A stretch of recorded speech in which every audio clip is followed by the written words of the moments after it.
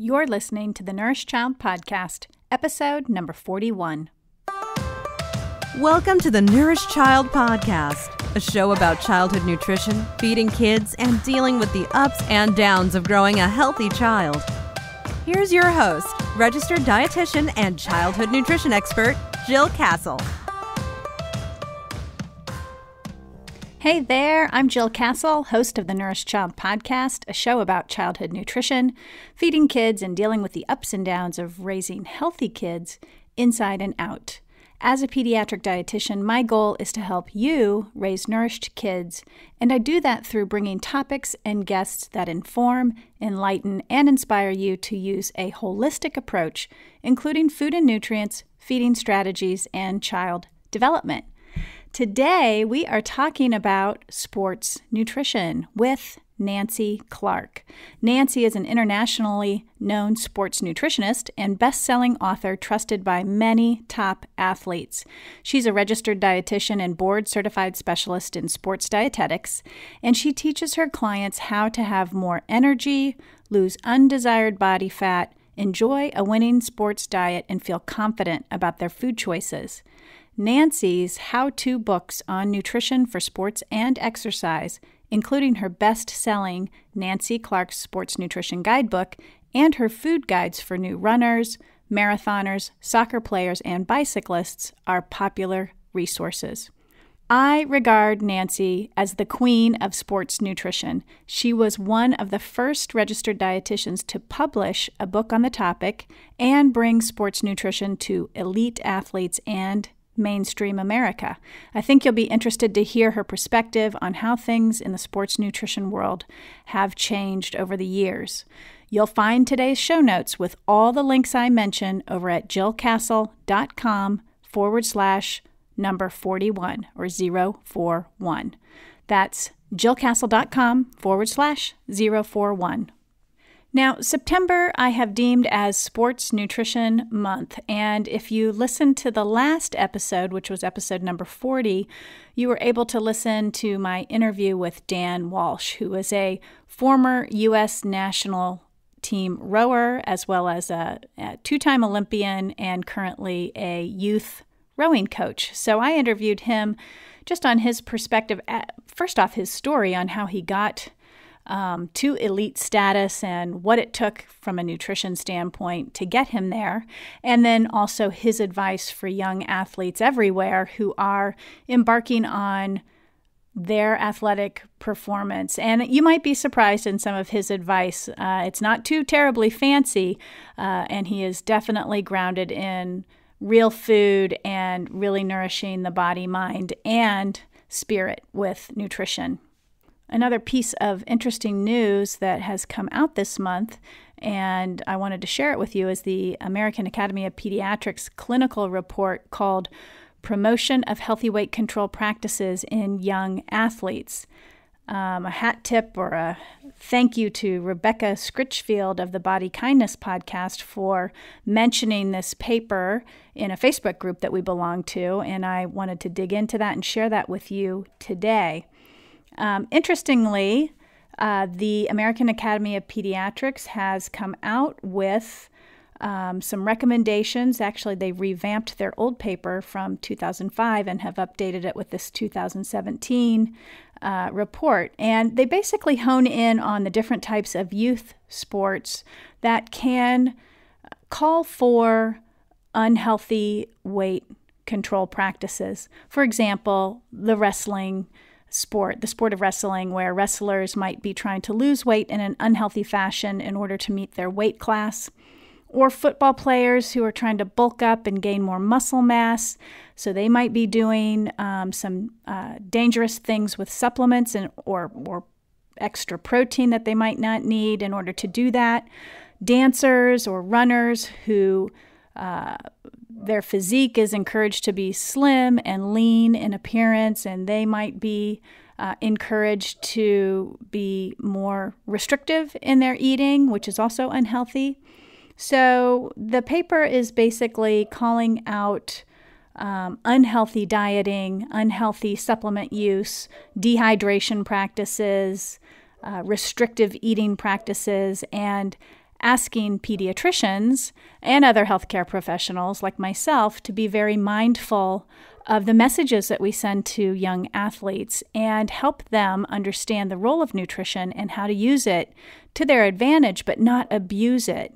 So they really promote in this paper good health over focusing on a performance advantage from nutrition.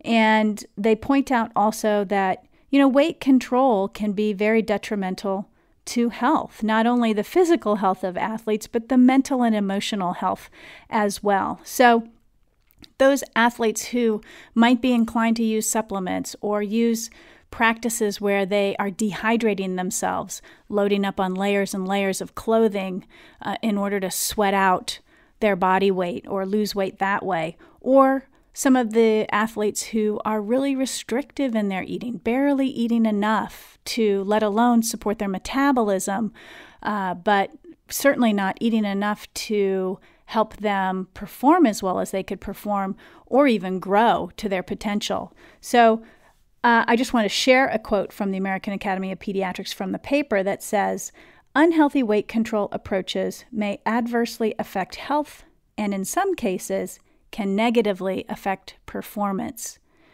And they also go so far as to recommend young athletes who are tempted or wanting or even needing to change their weight status to seek out a registered dietitian nutritionist who has specialization in sports nutrition.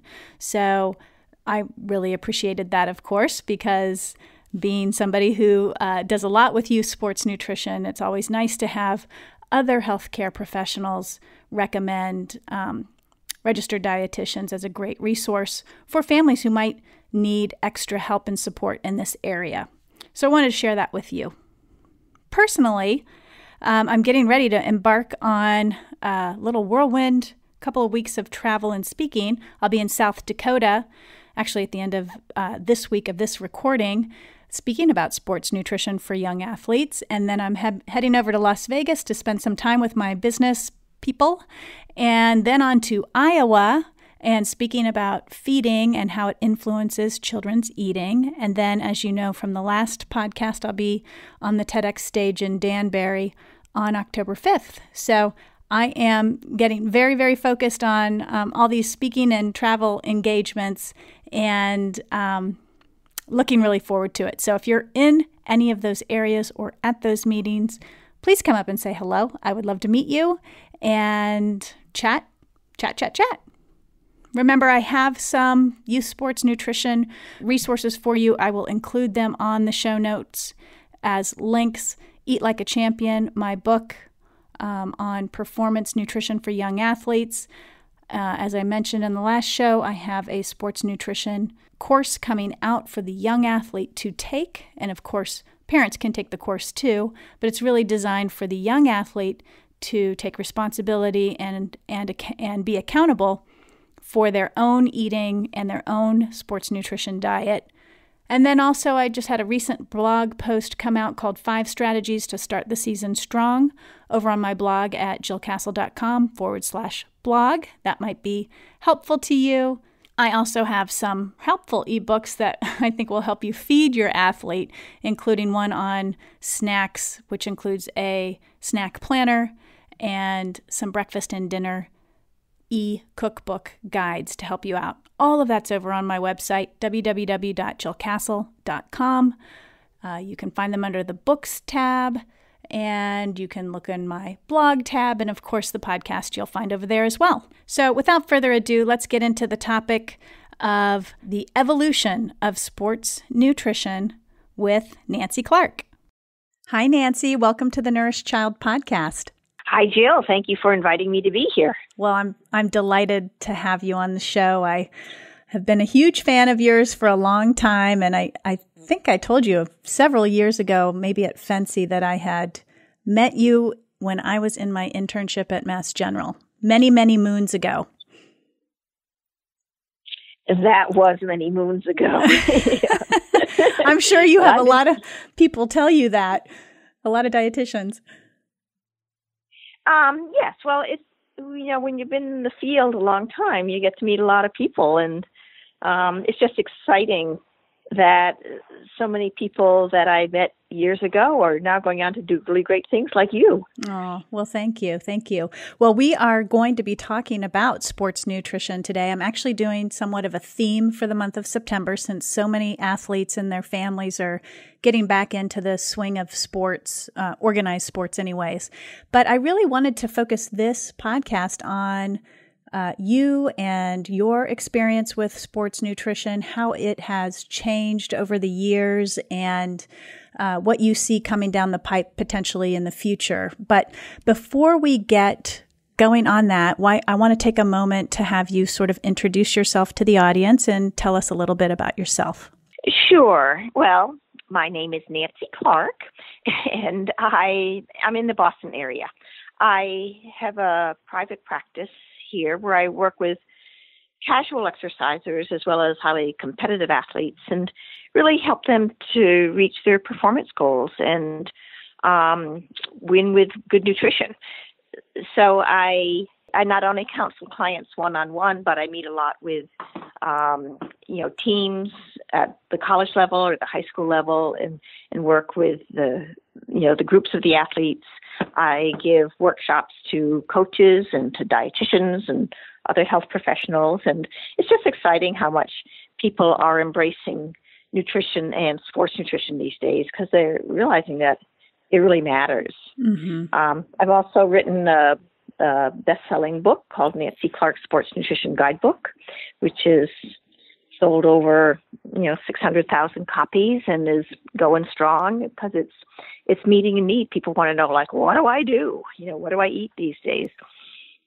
And I guess my pride and joys are not only my books and my career, but also I have 2 children that are now good citizens and mm-hmm. good eaters, and my pride and joy. Mm-hmm, mm-hmm. I hear you on that one. They keep us grounded and keep us, big part of my why anyways. I'm sure yours is as well. Yeah. Now, speaking of your children, I'm assuming they're up and out of the house and sort of living their own lives and making their own decisions. And, I always tie back sort of that food experience as a child with my guests. And I'm always curious, and I ask this question all the time. When you look back on your own childhood, sort of what were the memories, what were the influences, and how have they carried into your professional practice and even in your parenting practices? Well, when I was a kid growing up, it was in the era of Frosted Flakes and Rice Krispies and Jell-O and Hamburger Helper and all these new foods that were coming down the pipeline, and food wasn't an issue. My grandmother would bring over tins, 3 tins filled of cookies, would have sugar cookies, chocolate chip cookies, and Hermits. And cookies were around all the time. It wasn't a big deal. Mm-hmm. And so food was just food. Mm-hmm. It wasn't a political statement. Mm-hmm. It was enjoyed. We all ate out of the same pot. It just wasn't a big deal. And that's how I've raised my kids, that, there's variety of foods and enjoy it. And my daughter, who is now 26, I think gave me a wonderful compliment a while ago. And she shares an apartment with another woman. And that other woman said, you have the most normal relationship with food that I've ever seen. Mm-hmm. And your mother must have raised you right. But yeah, food's just, it's part of life's pleasures. We gather around food. We, my daughter's really good at making these delicious cakes, and we all enjoy them. And it's just, like I say, it's a non-issue. It's a source of pleasure and not a source of fear or concern. Mm-hmm. Angst. Yeah. Angst. Yes. Yeah. And today there are so many individuals who are fearful and filled with angst when it comes to food. Do you see that in your athletes as well? Oh, I see it all the time with my athletes because weight, as you know, is a big issue among active people. And I work a lot with runners and ballet dancers and triathletes and rowers. And, they all think, oh, if I'm just lighter, I'll be the better athlete. It's like, well, if you were just better fuel, you'd be a better athlete. Right. But there's so much focus on weight. And then they get afraid to eat, or they think that carbohydrates are fattening. And, carbohydrates are actually fuel. Mm-hmm. So it's a lot of educating people, reminding them that food should indeed be one of life's pleasures, and not a source of angst. Mm-hmm. And just in terms of, just for the audience who's listening in, can you just give a real quick recap or explanation of the different nutrients and what their role is for the athlete? Because you said, carbs are fuel. I think that's important for everybody to hear and understand. And sometimes they don't have that understanding. So just real quick, carbs, protein, fat. Yeah, well, when I work with my clients, the concept that I teach them about is encourage them to see eating as a timeline, and we get a food bucket every 4 hours. In each bucket, you need some carbohydrate, some grain to fuel your muscle. You need some protein to build and repair muscles.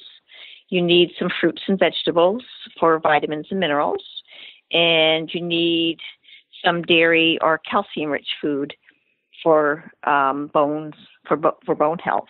Mm-hmm. And so I try to get away from carbs, proteins, and fats, but talk about food, because that's what we really eat. Mm-hmm. We eat fruits and vegetables and grains, and people sort of go, oh, food.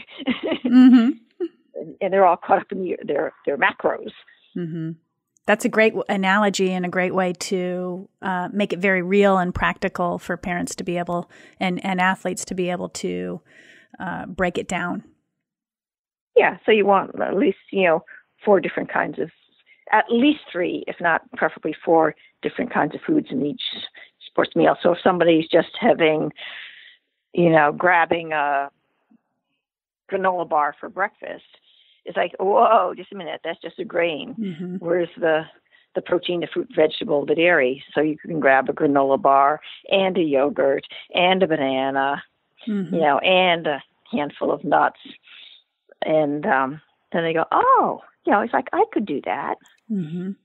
And they feel so much better and probably are performing better as well as a result. Precisely. Yes. Yes. That's the goal, to be healthy and to perform better. Yes. So when we talk about young athletes, they're getting younger and younger every day. I think I read a stat recently about almost 47 million children are participating in organized sports, and close to 8 million high schoolers are participating in organized high school-based sports.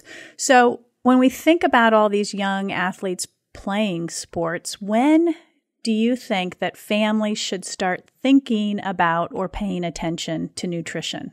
Well, when talking about sports, we're really talking about energy. And so energy, you talk about from day one, because you want to eat, you want to listen to your body's cues for fuel. Mm-hmm. So I just look at even fueling throughout the day. I look at the importance of honoring hunger and eating with hunger to keep energy up. And what would be an example that you're thinking of? Well, for example, I see young, soccer coaches having young teams, 6-year-olds, 7-year-olds, 8-year-olds. Should they be talking about sports nutrition to these young athletes, or should parents just really take that mode of modeling, the bucket of food every 4 hours or every, 3 to 4 hours for the younger kids? Should they take that tactic and just really model what good nutrition is and fueling their child through what they model day to day? Or when should families or coaches be really sort of getting their athletes to pay attention to nutrition? Well, I think we always want to pay attention to health and energy. I have parents that talk to me like, do these little 6-year-olds, do they really need to fuel up and refuel and, recover afterwards? And it's like, hey, they're just out playing, and they should just be, eating when they're hungry and stopping when they're content. And I would focus in on the importance of breakfast and putting gas in the car, but they will do that naturally. At an early age. It's when they get to the age of more, 5th, 6th, 7th grade, where the girls are all saying, oh, no, food is fattening and I'm too fat. And then when that conversation comes in, when people are sort of dysregulated, that's when I put more of a focus on, like, hey, it's not the thinnest athletes, that's the best athlete. Let's make sure that you're well fueled. So I'd be, looking at a slightly older age. Yeah. And just even, I find that I talk with younger families, just balancing the meal and making sure it's available, at those intervals of every 3 to 4 hours. I tend to talk about more of structuring your day and making sure that you're not forgetting about, breakfast, like you mentioned, or don't make sure you're not delaying dinner so late that your kids are so over hungry that, they're breaking down and upset and, overeating and just everything is off. I think that sometimes our society makes sports nutrition for the younger crowd such a bigger deal than probably it needs to be. I don't know if you precisely. Okay. Yeah, I totally agree with that. It is important for parents to take mealtime seriously. Food is not optional. Sleep is not optional. We need to take food and sleep very seriously, and have a structure to the day's fueling plan, and not just have it be haphazard. And I think that's where people get lost in their busyness of I'm too busy to cook, I'm too busy to eat, to food shop, we're going to have dinner, or I have no idea, I haven't planned that ahead. And for the moms or the dads, the parents, the caretakers to, like I say, to make a plan, to have a structure, to be responsible, to make sure that the right food is in the right place at the right time. I love that. Take it seriously. I love that. Yeah. I think sometimes we want the results of what it would be if we took it seriously. We want those results, but we're not there. We're not engaged in what it means to take it seriously, which means have your own game plan, right, for your day of meals and sleep and all of those things. Yeah, but it's good nutrition for the kids starts with good nutrition for the parents. And there are too many people these days that are wrapped up in good food and bad food. There's not good or bad food. There's a balanced diet and an unbalanced diet. And there's so much belief that food is fattening. It's like, no, food is fuel.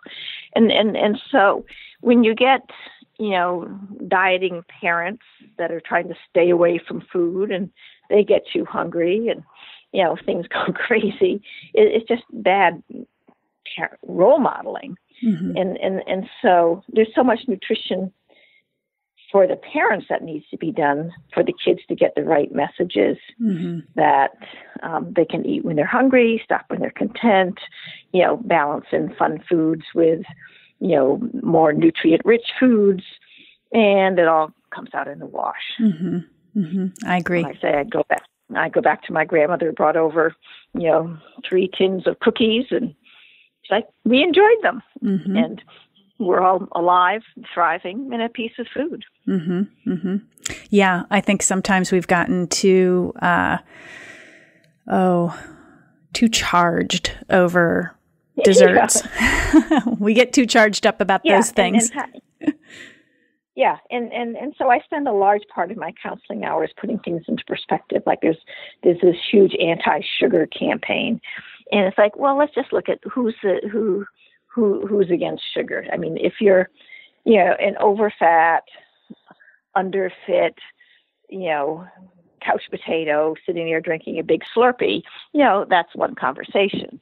If you're, an active teenage athlete who needs calories and is burning, off fuel, is having a dessert a sin, a nutritional sin. Mm-hmm. And so there, messages for people that are unfit versus those that are fit. And with sugar, 10% of calories can come from sugar. For an active person, that's, 200 calories of sugar a day. Do we really need to get all upset about that?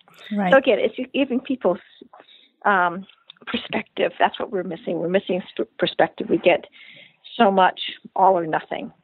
And there's this thing called balance and moderation that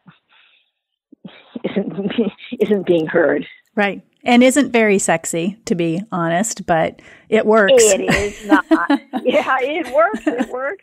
I know. So I consider you to be one of the original sports dietitians, and I'm curious as to, what you have seen over the years evolve. I think what I've seen evolve is this whole plethora of commercial sports foods. So first there was Gatorade, and then there were Power Bars, and then there's oodles of other products came along the pike, and now there are just so many, sports nutrition products, be they bars, protein powders, beverages, recovery drinks, meal replacements, weight gainers. I mean, there's just so much out there, and people forget that food works, and so there's so much focus put on these, sports food products that I spend a lot of time getting people let's go back to the basics. There's a time and a place for these products. I mean, certainly, sports drinks were designed to be taken during endurance exercise. So if you're out there running a marathon, you're out there for more than, an hour and a half, you want to take in some source of, sports drink or water plus carbohydrates in whatever form you might prefer, during the exercise. Do kids that are doing an hour of soccer practice need a sports drink during practice? So it just it raises a lot of confusion as to when are these products best used, because they're all marketed to the masses, and because there's a lot more ordinary people than there are elite athletes that might really benefit from the products. And do you think any of these, is there abuse of these products? Are they in and of themselves dangerous in isolation, or is it more of the user danger that can come into play? Or is there no danger whatsoever? Well, some of the, I'd be really wary of some of the protein powders and weight gainer products. Who knows what's in it? So if you're buying any protein stuff, you always want to look for NSF on the label, which means that it has a little bit of integrity to the product, and you might be getting what you're buying. But with any of these supplements, what's on the label might be not what's inside, what you're actually consuming. But if you're sticking to, sports drinks and energy bars and gels and goos, I'm not particularly concerned about that sort of stuff. But when you get into the protein powders and protein shakes, again, they're highly engineered. I mean, we're not designed to eat just protein. We're designed to eat foods that are protein rich, along with a lot of other nutrients. So it's fascinating how I have so many people that are very healthy eaters, and they wouldn't touch, a refined product like, I know a commercial engineered food, but they think nothing about taking a protein powder. It's like, yeah, that's pretty highly processed. Yeah. Yeah. So, as you look over, the decades and you look at what has been, how the field of sports nutrition has evolved, what do you see as the future of sports nutrition? I see the future of sports nutrition as being a wonderful way to get people back to eating quality foods, less processed, closer to the earth, lots of fruits and vegetables and whole grains, lean proteins, and eating on a schedule, like say, not skipping meals, but looking at even energy throughout the day, even protein throughout the day.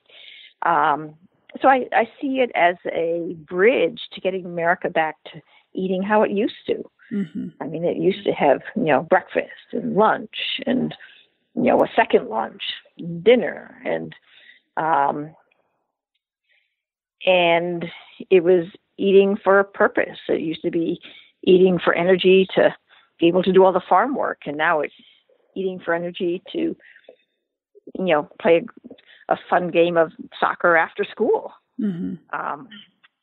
So I'd like to see, food as fuel get us more back to the basics, and also to see sports as becoming more fun and play. It's getting pretty intense these days. Mm-hmm. And even though I'm a sports nutritionist who's very supportive of sports, I get distressed, like you say, when you have 6-year-old kids that are being trained like they're mm-hmm. high school kids. Yeah, I do too.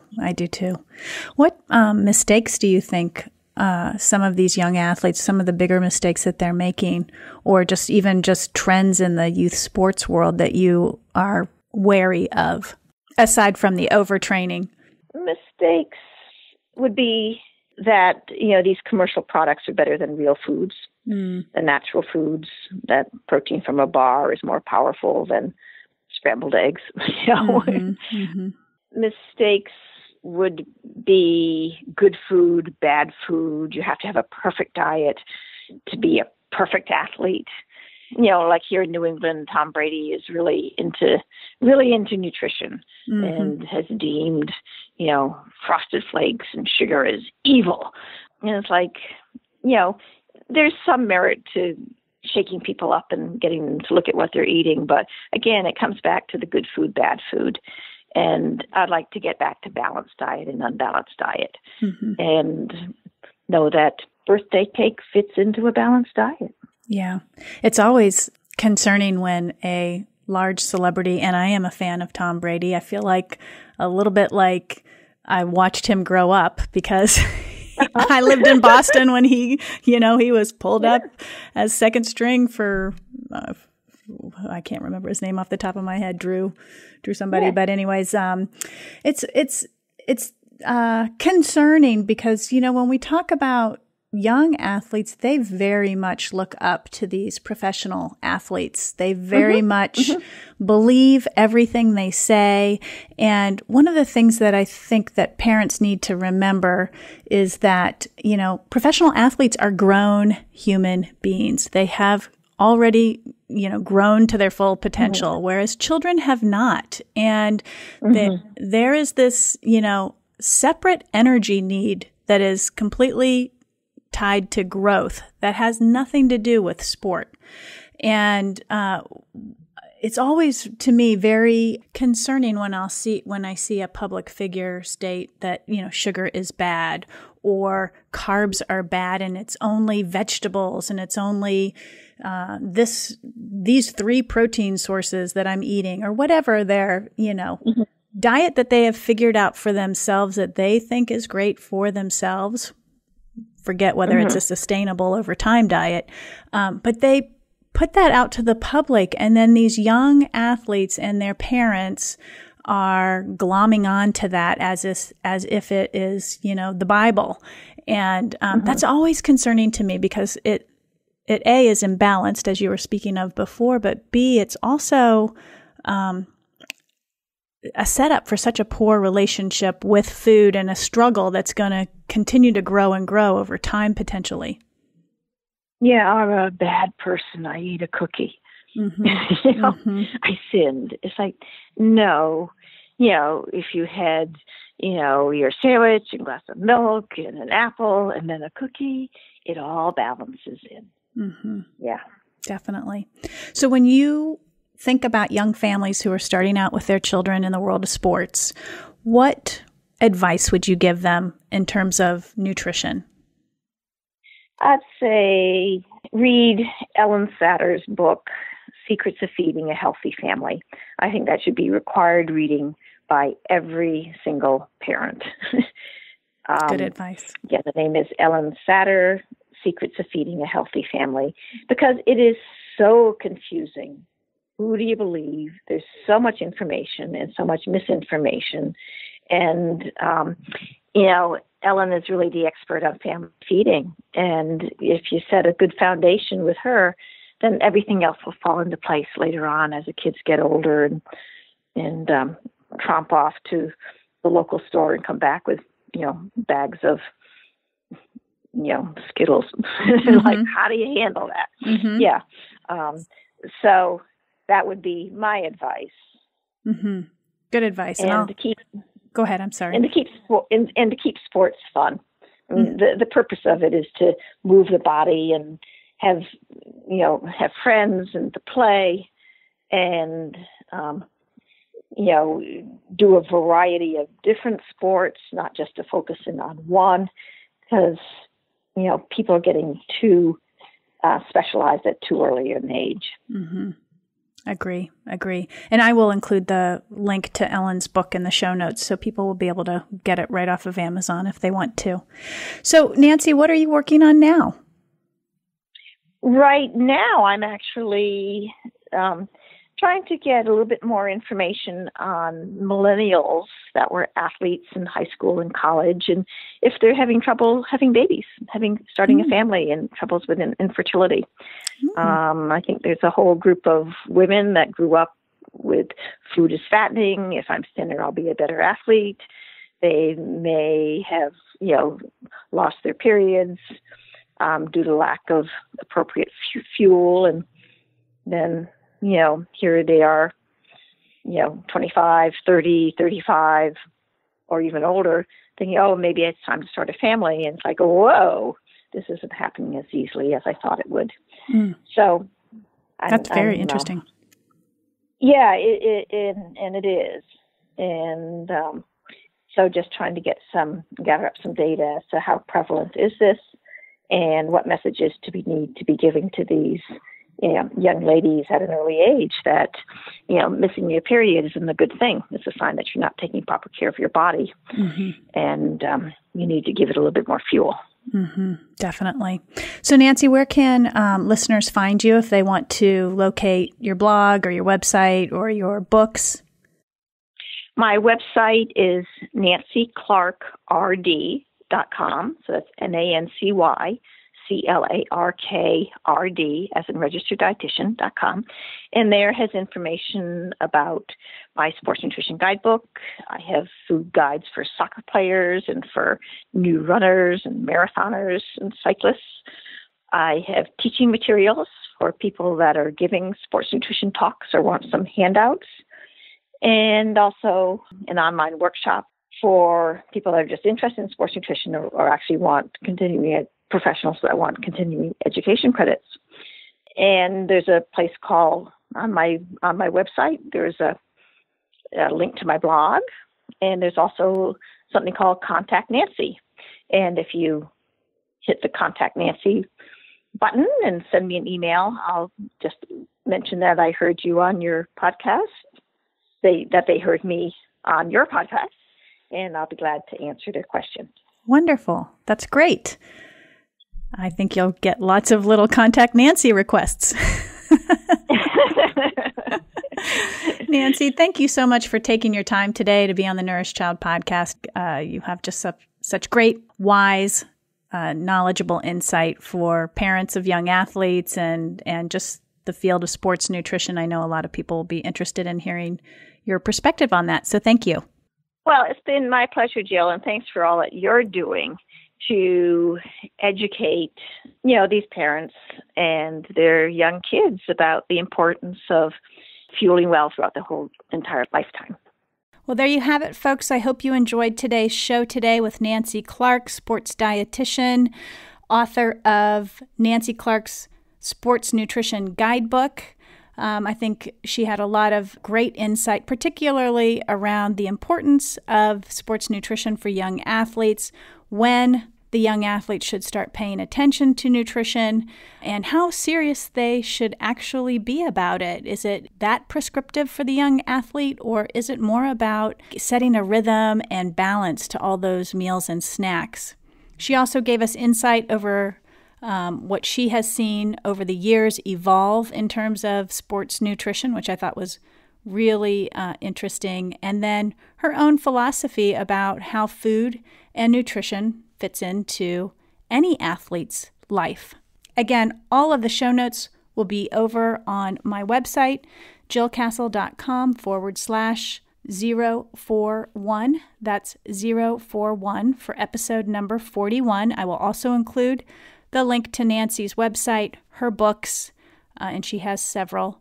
And I'll also include a link to the paper from the American Academy of Pediatrics. I sure hope you enjoyed the show today. If you can help the Nourished Child podcast grow, please write a review on iTunes, subscribe to the show, share the podcast on social media, wherever you hang out. It always helps the show grow a little bit more, and more importantly, shares the information with parents who could really benefit from hearing it and, in turn, benefit their children with this great, valuable information. As always, thank you for joining me today. I'm so glad that you were here. Please be sure to give that child in your life, big or small, a loving squeeze today. Bye for now. Thanks for listening to the Nourished Child podcast, where the #1 goal is to help you grow a nourished child inside and out.